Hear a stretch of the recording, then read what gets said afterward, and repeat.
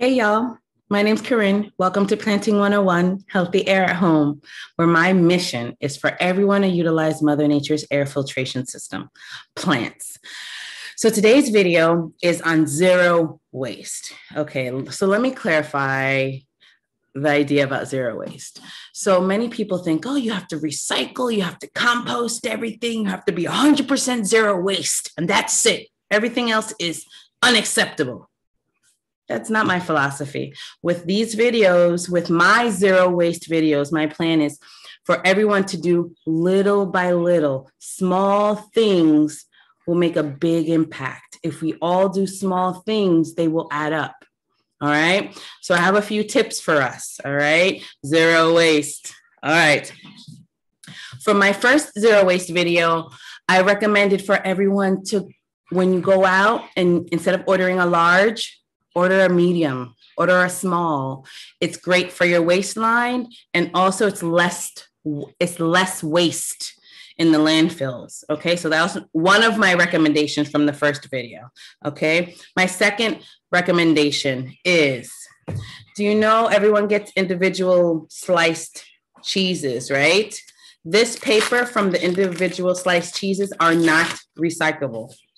So what I recommend is when you go to the deli, get bulk cheese or ask for just one or two slices of this paper when you go to the deli. Less, what I'm asking for is our goal is less, okay? Less is more, all right? So just ask for less and you're on your way towards zero waste. Second thing, our toothbrushes.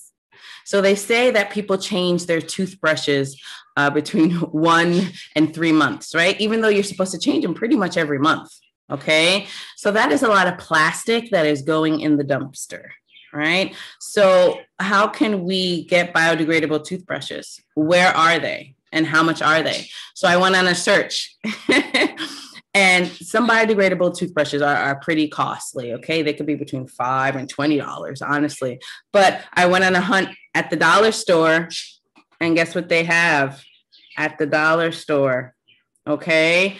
So one way we can make a huge impact is by changing our toothbrushes for our whole family, okay? If you're a family of 4, every month changing your toothbrush to biodegradable, that's a huge impact you can make for Mother Earth. Okay. My next recommendation is to save your care cards when you buy plants. So that way, if you decide to propagate like I do, make more baby plants, you could just stick these, reuse these in the pots. Okay. Yeah. All right. My last recommendation is for my fellow planters.